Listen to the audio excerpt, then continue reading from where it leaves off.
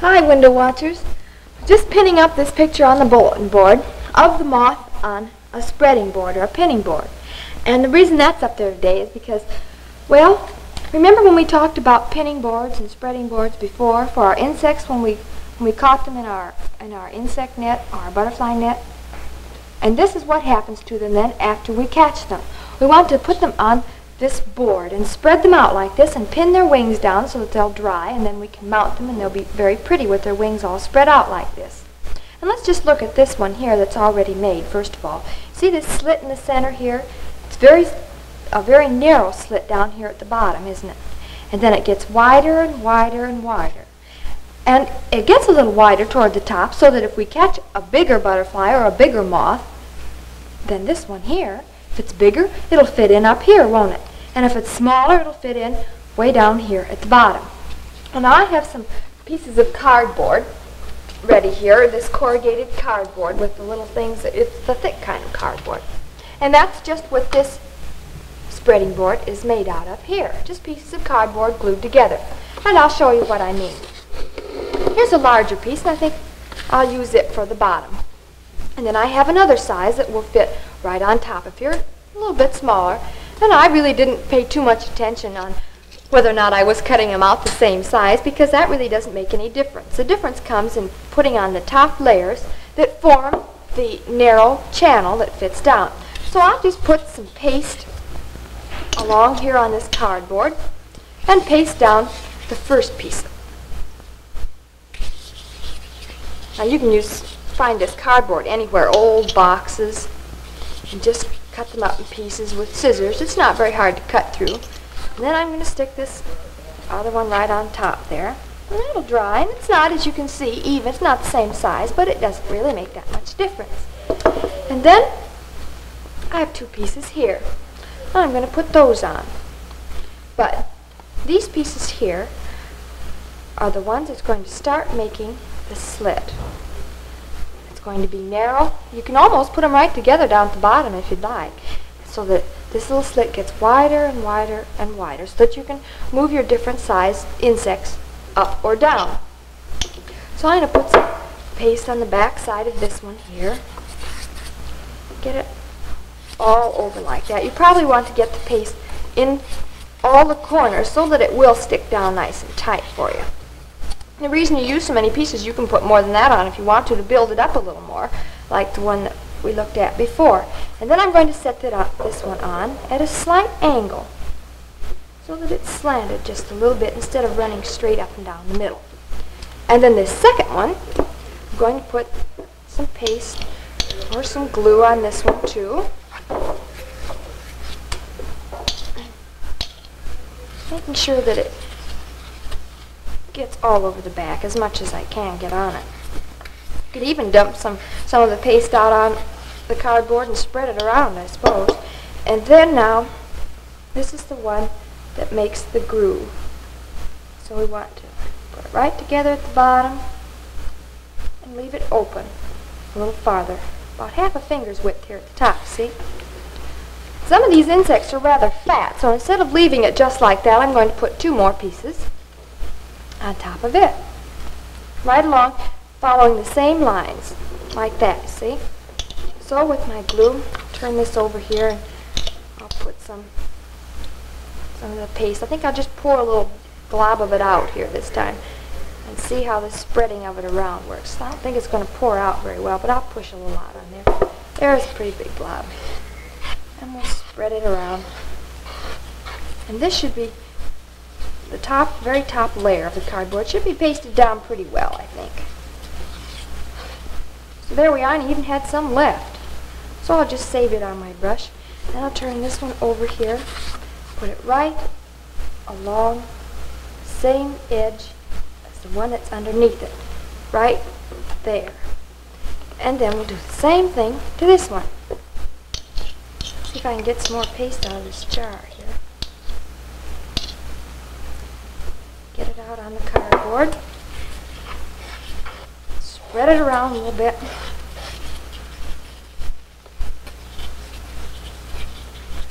There we are. Turn it over and make sure that it runs right along that same angle of the other cardboard that's underneath it. And there we are. And that finishes it. Well, it wasn't very hard, was it? And it's something like this is very handy to have around, especially when we go out and start catching our butterflies and moths, and then we can mount them so that it will look just like this one, spreading the wings apart and pinning them down. But we'll probably be talking some more about that a little later. But right now I do want to mention what we talked about before. This little booklet, it's called the 4-H Club Insect Manual. And in this booklet it tells all the different kinds of insects, all the different kinds that you might find in your butterfly net when you go out and start hunting them.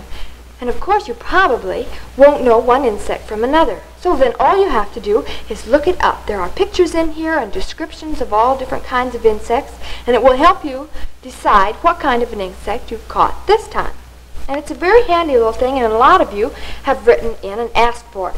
So if you would like one of these little booklets that will tell how to tell your insects apart, you just write to Sunny, care of the Window Watchers, and we'll be glad to send you one free of charge, of course. And it's called the 4-H Club Insect Manual. And you can ask for that or ask for a bug book. And we'll be glad to send it to you. And be sure you include your name and address and your age. Can you remember that now? Okay. I think I'll lay this aside here. And I have some things on various shelves of the bookcase here that I think you might be interested in. You know, have you ever had somebody show you something and say, well now, can you do this without doing something else? Pulling a trick on you more or less? Well, I'd like to show you several tricks today that you might pull on someone else. And this is the first one.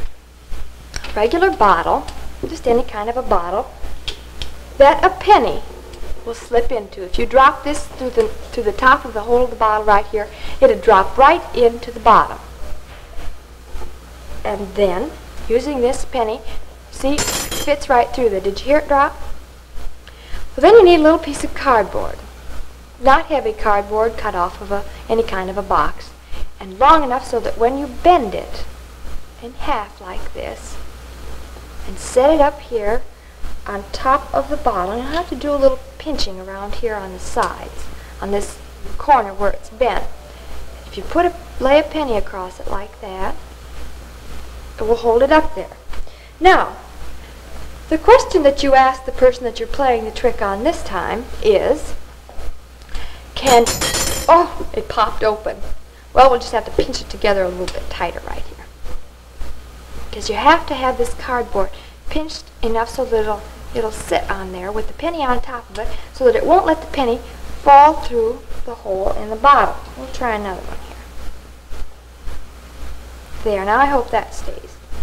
Now then, the question is, can you make the penny drop into the bottle without touching the bottle or the paper or the penny? You think you could do it? Well, I'll show you how. I have a glass here that's full of water, and I'll just dip my finger in, and then I'm going to let a drop right down there. Oh, I missed it that time. Right where the piece of cardboard is folded. And watch what happens.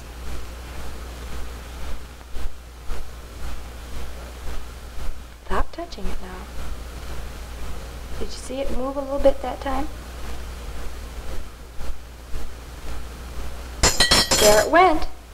See, dropping the water on this corner right here forces the cardboard open. It puts some water right here in this little groove, and it makes it open up, and the penny drops through. So you might try that on your friends sometime and see whether or not they can do that. And then here's another one.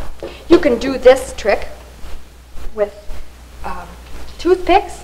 I'm going to use clothespins just because I have so many of them. Here they are.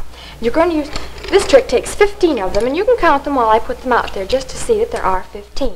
You want to make 3 squares. First of all, you want to count the clothespins while I'm putting them down. There's 3, there's 4, 5, 6, 7, 8, 9, 10, 11, 12. Now then, in the first one, clothespin or whatever you're using sticks even where it goes up and down like that. The next one goes across. And the next one goes sideways. There. Now, this is the question. There are 15 clothespins there. Can you take away 6 of them and have 10 left? Now think about it. There are 15, so you have 15 clothespins minus 6, and can you get it to come out 10? You know, 6 from 15 is usually 9, isn't it? Well, look at this a minute.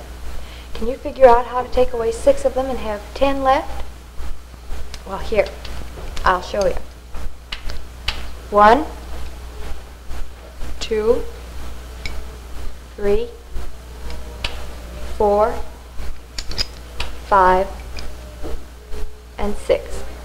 We took 6 away and we have 10 left, haven't we? That's kind of fun. You want to try that on your friends sometime. I bet they won't be able to get it. And then here's something else that you might try. This is more boxes. This takes 12 clothespins or toothpicks or whatever you're using. And this time, we're going to make squares. 3 on the top, like this. Using clothespins, you see this clothespin acts as a side for this square and this one. So we use 3 on the top row, 2 down here on the bottom. So that when we get all through, how many squares we're going to have? Count them. There's 5 there, isn't there? Now then, this question is, can you take 3 of these clothespins away and have 3 squares left? Now the squares have to be just exactly the same size as they are right here. You look at it. I'll give you a minute and see whether or not you can just imagine taking 3 of them away and still having 3 squares left. Do you think you know what it is? Think you'd take these 3 here? Well, you're wrong, because then there's 4 squares left. Or do you think you could take these 3 out here? Well, that's not right either, because these 2 pins are still there, aren't they? Well, this is how it is done.